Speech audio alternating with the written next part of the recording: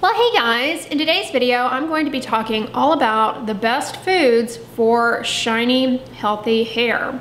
Just like dietary imbalances can impact our skin, they also can affect our hair. Nutrients, vitamins, minerals, and antioxidants from our diet are really important in the health of the hair follicle, and they ensure hair thickness, strength, shine, and growth. Dietary deficiencies can even result in hair shedding, the medical term for which is called telogen effluvium. Speaking of dietary antioxidants, of course, I am drinking a cup of the Four Sigmatic mushroom coffee. I start every morning off with a cup of coffee. It's packed with antioxidants. And the Four Sigmatic ground mushroom coffee is my absolute favorite. Today's video is in partnership with Four Sigmatic. I've been drinking their coffee for years now. And over the past several months, I've been really busy, and their new protein powders have really been helping me a lot when I can't get in a snack or I don't have time to prepare something. They are delicious and they blend into smoothies so well. They taste amazing and they really help with keeping me focused and on task and not like worrying about where my next snack is coming from. They're really satisfying. If you are new to Four Sigmatics, I highly encourage you to check out my favorites, their mushroom coffee and their new protein powders. Click the link in my description box and you can get 10% off of your first Four Sigmatic order. So definitely try them out. They are amazing and I love them. Starting out, let's just talk about biotin because I think that's what comes to everyone's mind when they're thinking about dietary factors that are important for hair. Oh, biotin's super important. It absolutely is. What is biotin? It also goes by the name vitamin H. It is a cofactor that helps various enzymes in the body do their thing, including growing long, shiny, healthy hair. In the setting of biotin deficiency, patients will present with a eczema-like rash and hair loss. Truthfully though, the studies suggest that there is no role for supplementing biotin in your diet for hair in the absence of a confirmed biotin deficiency.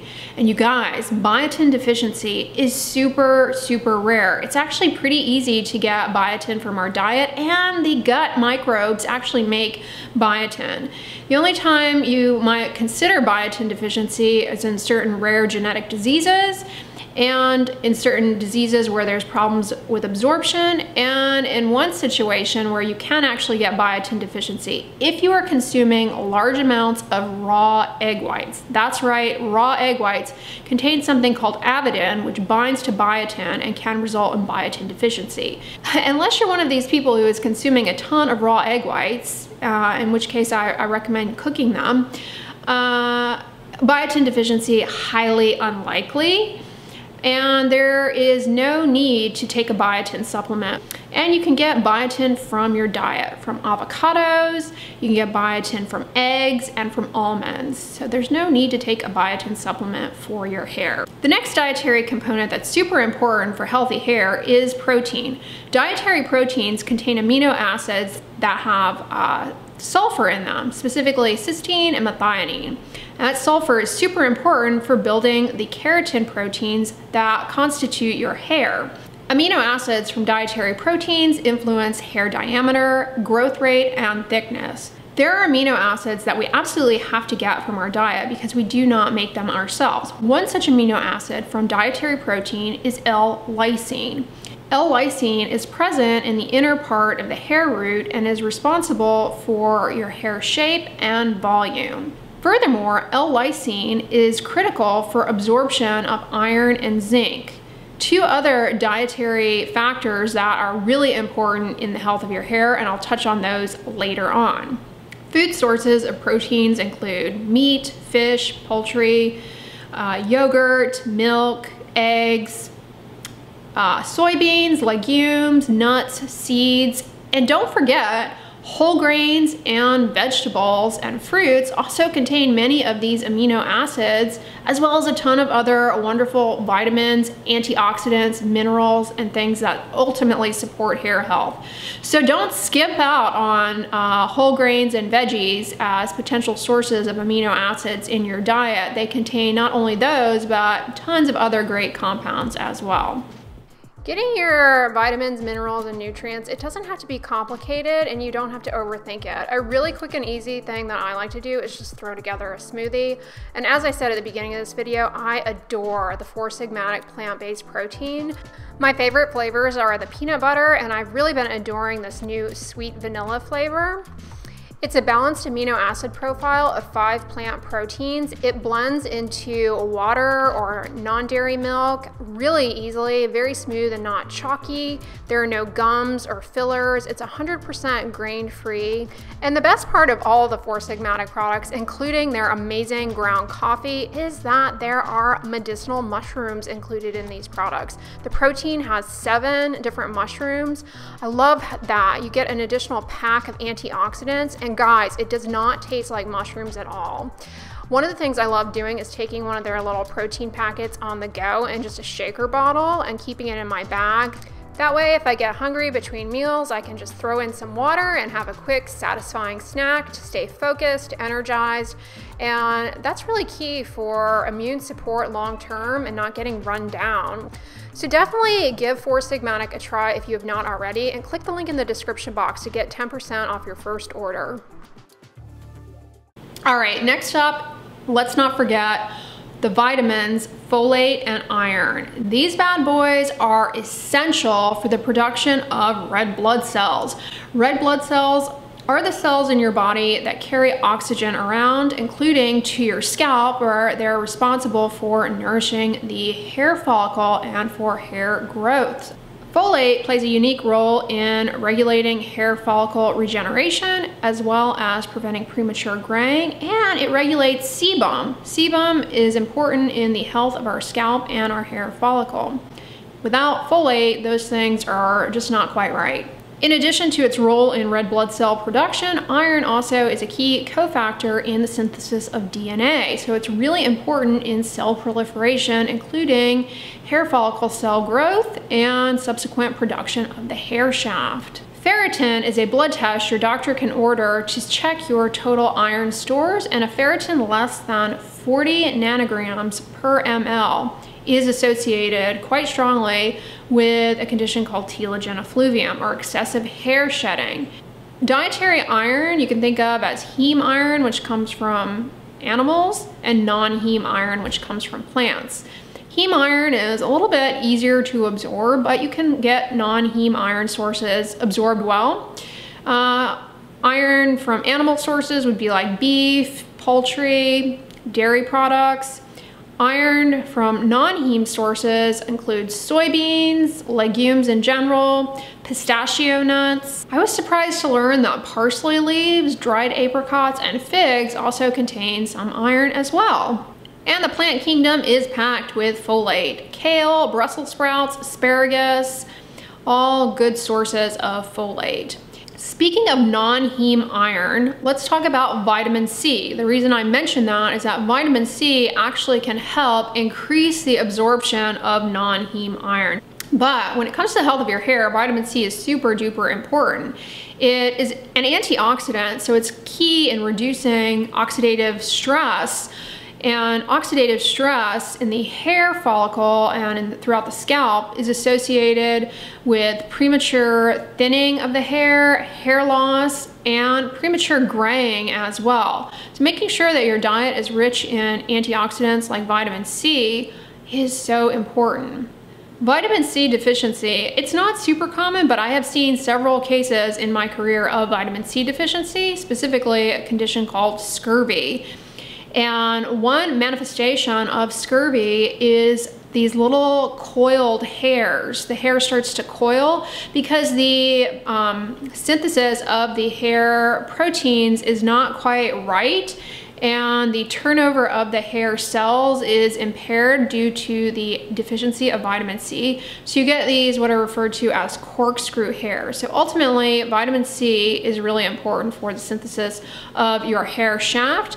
It also is very, very important in the synthesis of collagens that make up our skin and support the hair follicle. It's super easy to get vitamin C from your diet, and so it's very easy to get it from things like carrots, bell pepper, and fruits, citrus fruits, jam-packed with vitamin C. What about vitamin A? I talk about vitamin A for the skin all the time in the form of medications that are applied to the skin or taken orally to help treat acne. But vitamin A is also really important for your hair. Vitamin A is a fat-soluble vitamin, meaning in order to absorb it, it needs to be consumed with some fat in order to adequately absorb it, but it plays a major role in the synthesis of hair proteins, as well as in the production of oils in our skin and that subsequently nourish our hair. Now, because vitamin A is a fat-soluble vitamin, it's something that our body will store, and it's easy to actually overdo it on vitamin A in the form of supplements. So I don't recommend people to take vitamin A supplements unless they had been advised to by their treating physician.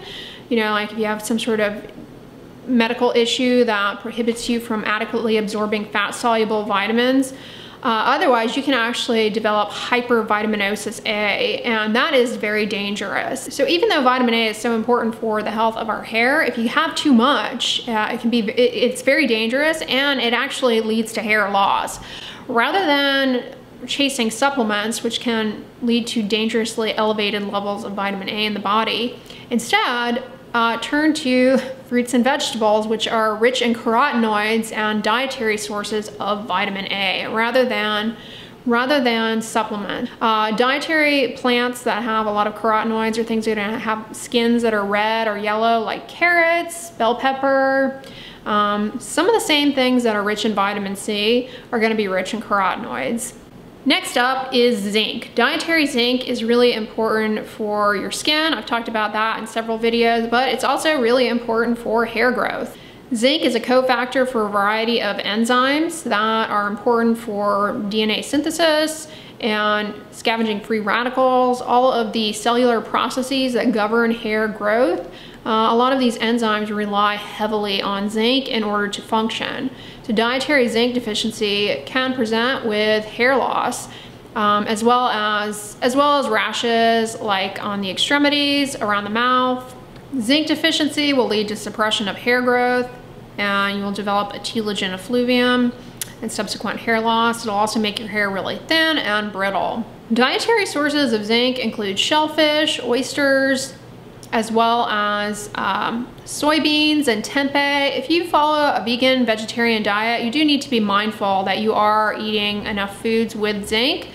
And that is a situation where if you're not careful, you can become zinc deficient.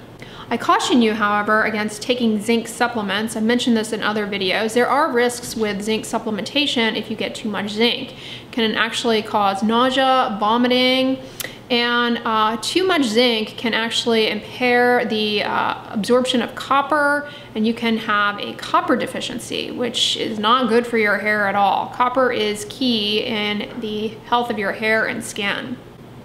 So I don't recommend chasing zinc supplements unless you have been told to take one by your healthcare provider for a confirmed zinc deficiency, or again, if you have a pre-existing medical condition that interferes with your ability to adequately absorb zinc, then follow their advice, of course, and take a zinc supplement. But otherwise, for otherwise healthy people, you can get this stuff from your diet, and including a well-planned vegan or vegetarian diet. The last dietary factor I'm going to talk about for hair is omega-3 fatty acids, EPA and DHA. These bad boys are really important for moisturizing the hair shaft, and they have anti-inflammatory properties that are good for scalp health, hair follicle health, and subsequent hair growth.